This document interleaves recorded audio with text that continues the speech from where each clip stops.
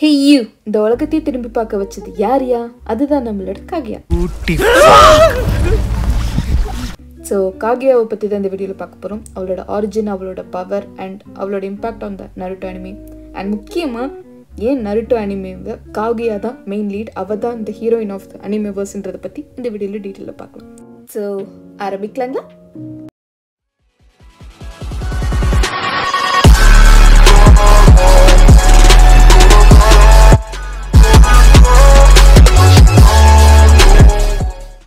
So first யார் இந்த ககுயா ஒச்சுச்சுக்கி? ககுயா ஒச்சுச்சுக்கின்றவங்க ஒரு ஏலியன் ஸ்பீஷீஸ். ஆமாம், நம்ம இப்போ ரீசெண்டாக காஜை பிடிச்சவே மச்சினி அப்படின்னு ஒரு மீன்ஸில் ஒரு பொண்ணு வருவா தெரியுமா, அதே மாதிரியான ஒரு ஏலியன் ஸ்பீஷீஸ் தான்.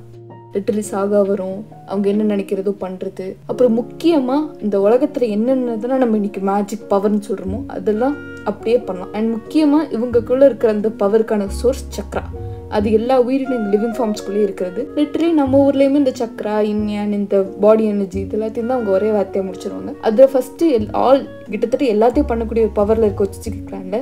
ஃபர்ஸ்ட் இங்கே வந்தது காகியா சுப்பீரியரா கிடையாது, இன்ஃபீரியரா. போட்டு தள்ளப்பட வேண்டியவளாக வந்த காகியா இன்னொருத்தவனை போட்டு தள்ளி அவள் ஒரு பவராக வந்திருக்கா. இங்கே வந்ததுக்கப்புறம் அவள் வேலையை முடிச்சுட்டு போகிறதோடு இல்லாமல் இங்கேருந்து ஒரு மனுஷ பையன் மேலே காதலில் விழுந்து அதனால வினையில் அவனையை போட்டு தள்ளி அதுக்கப்புறம் அழகான 2 குழந்தைங்களை பெற்றெடுத்து அவங்கள நல்லபடியாக வளர்த்து அவங்களுக்கு உண்மை தெரிஞ்சு கடைசியில் அம்மாவை போட்டுத்தல மனசு இல்லாமல் நிலாவிலே தங்கி அதில் மூத்தவன் நான் ஹமுரா, நான் அம்மா கூடயே இருந்துடுறேன் அப்படின்னு சொல்லிட்டு அம்மாவை இத்தனை வருஷம் பத்திரமா பார்த்துட்டு திரும்ப அவளோட 3வது ஒரு பிள்ளை கடைசியில் வச்சாம்பட்டுன்ற மாதிரி அவன் முந்த உலகத்துக்கு முதல்ல வரும்போது சுற்றி இருக்கவங்க எல்லாத்தையுமே த்ரெட்டாக நினச்சி எல்லாத்தையுமே போட்டு தள்ளிட்டு இருக்கும்போது ஒருத்தவன் மட்டும் அவன் மேலே லைட்டாக இன்ட்ரெஸ்ட் காட்டினான்.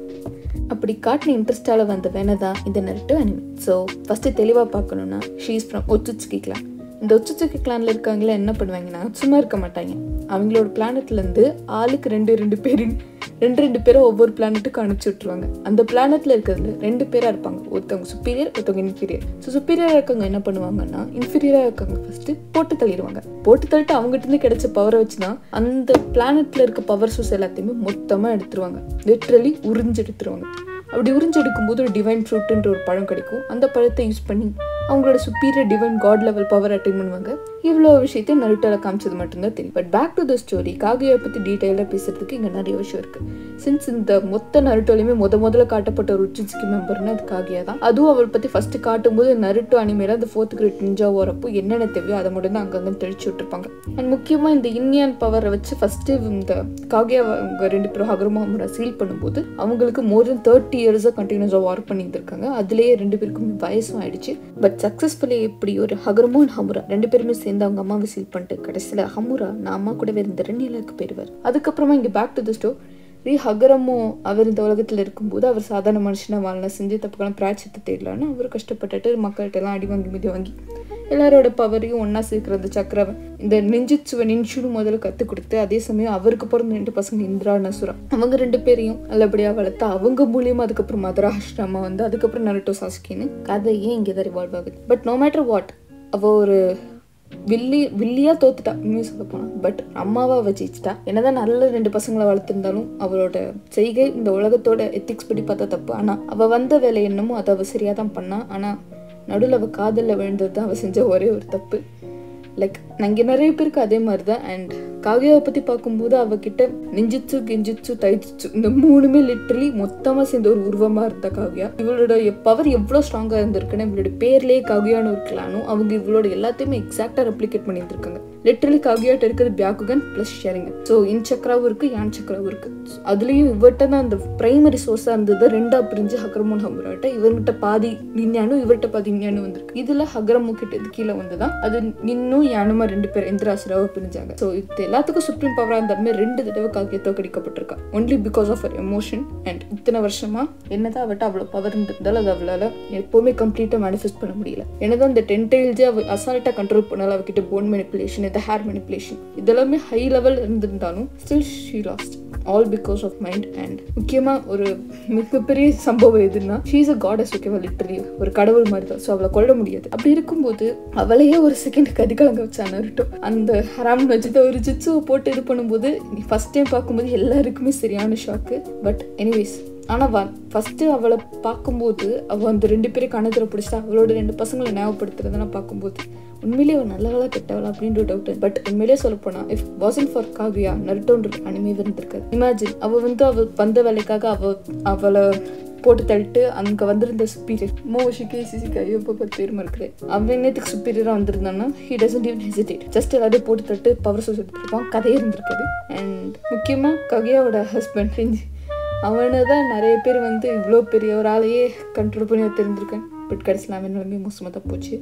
என்னை பொறுத்த வரைக்கும் காகுயா is best example of power and being supremacy. But ஒரு அம்மாவா என்னை பொறுத்த வரைக்கும் காகுயா டிசைன் பாதி ஃபர்ஸ்ட் ஆஃப் வரைக்கும் நல்ல அம்மாவாக இருந்தா. பட் அவளோட பசங்களுக்கு உண்மையை எத்தனை நாள் மறைச்சு அவங்க தெரிய வரும்போது she became literally evil to their ice. But அவ செஞ்சது அவ சைட்லேருந்து பார்த்தா எல்லாமே கரெக்டு தான். பட் அவளை தாண்டி மற்ற எல்லாரும் பார்க்கும்போது நீ இது பண்ணுறதுக்காக எங்களையே பாடாப்படுத்தினன்ற மாதிரி தான் இருக்கும். அண்ட் காகியாவோட பவர்ஸை பற்றி இன்னைக்கு வரைக்குமே கம்ப்ளீட்டாக தெரியாது. பிகாஸ் அவள் தன்னோட கம்ப்ளீட் பவரை எங்கேயுமே அவள் ஃபுல்லாக அன்லிஷ் பண்ணல. அவளோட ஒரு சில பவர்ஸை காட்டும் போதே லைக் ஃபர்ஸ்ட் இதில் 30 years பேட்டில் பண்ணதை பற்றி அவங்க கொஞ்சம் டீட்டெயிலாக சொல்லியிருந்தாங்கன்னா அவளோட ட்ரூ ரியலிஸ்டிக் இன்னும் நிறைய பவர்ஸ் தெரிஞ்சிருக்கும். பட் ஸ்டில் இன்னமுமே நம்ம பார்த்ததுலேயே Naruto வர்ஸில் one of the strongest and complete கேரக்டர்னு அது காகியா ஒச்சுச்சுக்கி தான். I think she deserves some more time. And அவளை பற்றி நான் இன்னும் நிறைய இன்ஃபர்மேஷன் ஒச்சுச்சுக்கிக்கு அன்மா பஸ் மூலியமாக தான் தெரிஞ்சுது. லைக் அவள் வந்ததுக்கான பர்பஸ் அண்ட் அவளோட வழியை பின்பற்றிட்டு இப்போ இங்கே 2 ஒச்சுசுக்கி மெம்பர்ஸ் வந்திருக்கானுங்க. சொல்லப்போனால் 3 பேர். அவங்க 3 பேர் என்ன பண்ணுறாங்கன்றத இப்போ மீதி கதையாக போய்கிட்டு இருக்கு. அண்ட் இன்னமும் ஸ்டில் காகியா சீல்டாக இருக்கனால அண்ட் ஜெட்சு பாவ கூட தான் இருக்கா. பட் ஸ்டில் இந்த ஒச்சுசுக்கியால் திரும்ப காகியா ரிவைவ் ஆவாலா இதுவான்றது பொருட்டோட நிறைய கேள்விக்குறியாக இருக்குது. அண்ட் காகியாவோட பவர்ஸை பற்றி பேசிட்டோம்னா she is 100 out of 100. And அவரோட back story just an alien creature came here to survive and to get the power out of them. And காகியாவோட personal லைஃப்னு பார்த்தா லவ்ல கரெக்டாக இருந்தாலுமே சொசைட்டிக்காக தாலே போட்டு தள்ளிட்டு பசங்களை என்னதான் நல்லபடியாக வளர்த்தாலும் அவங்களுக்கு உண்மை தெரியும் போது பெத்த அம்மாவை எதிர்க்கும் போது ஒரு பாசத்தினால 30 வருஷமா if she doesn't want to hesitate she would have just போட்டு தள்ளியிருப்பாங்க 2 பேரும். But she doesn't do it.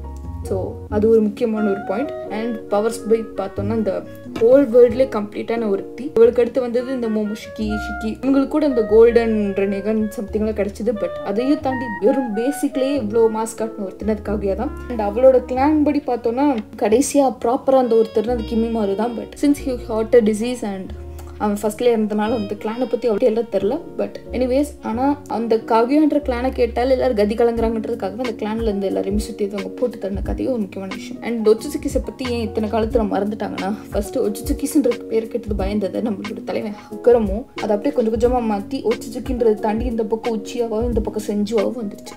So 2ஆக பிரிஞ்சிட்டதுனால இந்த 2 பேருமே போலர் ஆப்போசிட்னு எப்போ பார்த்தாலும் சண்டை மூண்டுக்கிட்டே இருந்தது. இந்த சண்டையால் இந்த ஒச்சுசுக்கின்ற பேரை மறந்து 2 பேருமே உச்சிகாவசை செஞ்சு அதுக்கப்புறம் தான் கொஞ்சம் கொஞ்சமாக கீழே இன்னைக்கு உசுமாக்கி அண்ட் உச்சிகா ஒன்றா சேர்ந்து இந்த இந்தியான பேலன்ஸ் பண்ணிட்டு இருக்காங்க. அண்ட் என்னோட பெர்ஸ்பெக்டிவ் பொறுத்த வரைக்குமே லைக் நம்ம என்ன சொல்கிறது ஷெரிங்கன் மாதிரி தான் பியாக்குக்கணும்.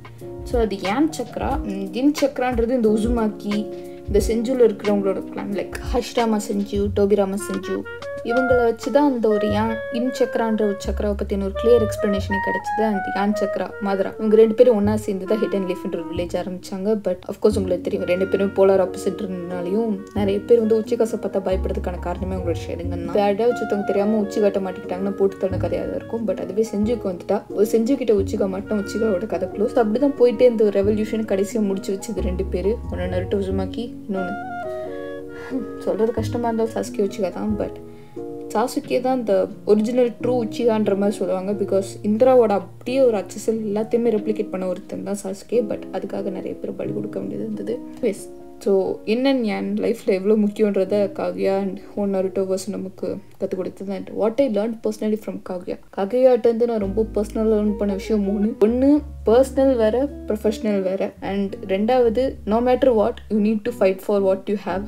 அண்ட் 3வது எத்திக்ஸ் கரெக்டாக இருந்ததுன்னா நீ அதுக்காக யாரை அப்போஸ் பண்ணுற நீ என்ன பண்ணுறன்றது பிரச்சனையே கிடையாது. பட் இதில் ஒரே ஒரு சின்ன தப்பு என்ன அடுத்தவங்களை ஹர்ட் பண்ணுறது. ஸோ என்னதான் இருந்தாலுக்காக போட்டு தள்ளி தான் அந்த பவர் எடுத்திருப்பா எல்லாரையுமே. ஸோ அந்த ஒரு விஷயத்த மட்டும் லைஃப்பில் ரியல் லைஃப்லேயும் சரி அந்த வர்ஸ்லேயும் சரி யாருமே பண்ணக்கூடாதுன்னு நான் நினைக்கிறேன். அண்ட் பை த வே 2 பேரையும் பாஸ்தால மட்டும்தான் சீல் பண்ணாங்கன்றது ஒரு வகையில் தருமே ஷில்லெட் ஒரு வகையில். பிகாஸ் என்னதான் இருந்தாலும் ஷீ இஸ் அ மதர். நான் ஃபைனலாக சொல்கிற ஒரே விஷயம் காகியா பற்றி பார்த்தோன்னா ஷீ வான் பர்சனலி லைக் பசங்களை 2 பேரும் நல்லா வளர்த்துருக்கா. அண்ட் பர்சனலாக பார்க்கும்போது லைஃப் நல்லா தான் போயிருந்துருக்கு. பட் ப்ரொஃபஷனல்னு பார்க்கும்போது அதில் ரொம்ப சொதப்போன ஒரு சுக்கினா அது காகையாக தான். பிகாஸ் அவரோட பர்சனல் ப்ரொஃபஷனல் இன்வைட் பண்ணிடுச்சு.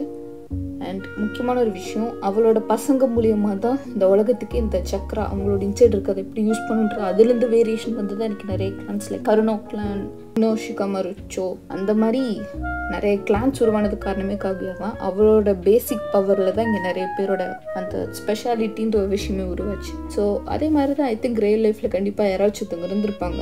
ஏன்னா இத்தனை வருஷம் நம்ம எவால்வ் ஆகுறதுக்கு இன்னும் பல 1000 வருஷங்களாக இருக்கலாம். Because we are just animals. But I think there is some person or something or some anyone like Kaguya that been in our world that turned humans into from animals to a sixth sense thing. ஏன்னா என்னதான் இருந்தாலுமே பேசிக்கலாக நம்ம ஒரு அனிமல்னாலும் you are trying to evolve. அது சும்மா ஒன்றும் நடந்திருக்காது. அது நிறைய கேள்விகள் காகுயாட்ட எனக்கு இருக்கு. லிட்டரலி ஏன் இந்த மாதிரி ஒரு சூஸ் பண்ணாங்க? எப்படி ஃபர்ஸ்ட் காகுயா அந்த சுப்பீரியரை போட்டு தள்ளிட்டு இந்த இடத்த லைக் இங்கே வந்துட்டு அவள் அந்த சுப்பீரியராக அந்த வேர்ல்டில் இருக்க சக்ரா உரிய வந்துன்றது எனக்கு பெரிய டவுட்டு. பட் எனிவேஸ் இதை நான் காகுயாவை பற்றி தெரிஞ்சுக்கிட்ட ஒரு சில விஷயங்கள். அண்ட் இதோட இந்த வீடியோ முடிச்சுக்கிறேன். நான் பவரை பற்றி அவ்வளோவா டீட்டெயிலாக பேசலன்னு நினைக்கிறேன். அண்ட் இது ஜஸ்ட் லைக் ஏன் காகுயா வந்து என்னை பொறுத்த வரைக்கும் இந்த நருட்டோ வர்ஸில் ஒரு ரியல் ஹீரோ அப்படின்றது தான். ஸோ இதோட காகுயா உச்சிச்சியை பற்றின இந்த ஒரு விஷயம் முடியுது. அண்ட் இதுக்கப்புறம் இந்த பழைய வீடியோ பற்றி முக்கியமான விஷயம் வரப்போகுது. ஸோ கரெக்டாக ஒரு 1 minute டைம் ஸ்கிப் வைக்கிறேன். அதுக்குள்ளே நான் இதை பற்றி சிம்பிளாக பேசி முடிச்சிடறேன். ஸோ அதுக்கப்புறம் நீங்கள் எக்ஸிட்டை முடிச்சுட்டு அவ்வளோதான் வீடியோ முடிஞ்சு. ஸோ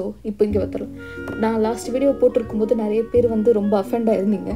பிகாஸ் நான் ஒரு ரேஞ்ச் ஆஃப் பீப்புளை மட்டும் நான் சொன்ன மாதிரி உங்களுக்கு தெரிஞ்சிருக்கும். பட் ரியாலிட்டி என்னதுன்னா, நான் இதை சொன்னது உங்களோட நல்லதுக்கு தான். எனக்கு தெரியும் நீங்கள் வந்து உங்களுக்கு பிடிச்சிருக்கு, உங்களுக்கு தோணுது நீங்கள் பண்ணுறீங்கன்னு. பட் டிஜிட்டல் ஃபுட் பிரிண்ட்டுன்னு ஒன்று இருக்குது. அண்ட் உங்களுக்கு நீங்கள் வீடியோ பார்க்குறது வரைக்கும் ஓகேடா. பட் நீங்கள் கமெண்ட் பண்ணுறது உங்களுக்கும் நல்லதில்லை, அதை பார்க்குற எனக்கும் நல்லதில்லை. ஸோ நான் இப்போவும் அதான் சொல்கிறேன். ஆனால் இதை நீங்கள் யாரும் தப்பாக எடுத்துக்க வேணாம். நான் இதை வந்து எல்லோரும் ரொம்ப பர்சனலாக அட்டாக் பண்ணுறதுக்காக சொல்கிறேன். மெச்சூர்டாக இருந்தேன்னா உனக்கு இது உண்மையிலே புரிஞ்சிருக்கும். அண்ட் நான் இதை ஸ்பெசிஃபிக்காக 18 வயசு கீழே இருக்க குட்டி கேஸுக்கு மட்டும்தான் சொல்கிறேன்றது. மெச்சூராக நீ உள்ளே இருந்தேன்னா உனக்கே புரிஞ்சிருக்கும். குத்தவள்ளி நெஞ்சு தான் குறுகு இருக்கும். ஸோ நீ கரெக்டாக இருக்கேன்னு நீ என்கிட்ட வந்துட்டு புழம்ப மாட்டேன், ஃபீல் பண்ண மாட்டேன். இன்றைக்கி நான் கரெக்டாக தான் இருக்கேன்னு உனக்கு தோணும். ஸோ இதை மனசில் வச்சுக்கோங்க. அண்ட் நோ அஃபென்ஸ், நோ பண்ணும், ஜஸ்ட் வெயிட் பண்ணுவோம், ஓகே, ஜாலியாக இருப்போம். ஸோ உண்மையிலே உங்களுக்கு ஹர்ட் ஆகிருந்தால் நான் அதுக்கு சாரி கேட்டுக்கிறேன். அண்ட் இதோட இந்த வீடியோ முடியுது. அதான்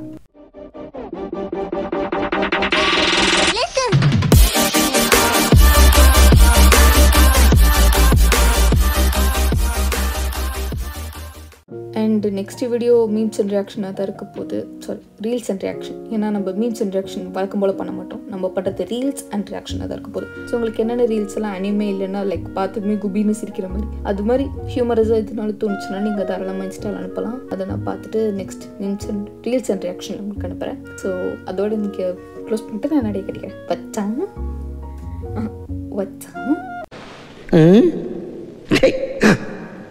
ஏன் இப்படி பார்க்குறாரு? சிக்கி தவிச்சாலும் ஜஸ்ட் சே அடங்கம்மால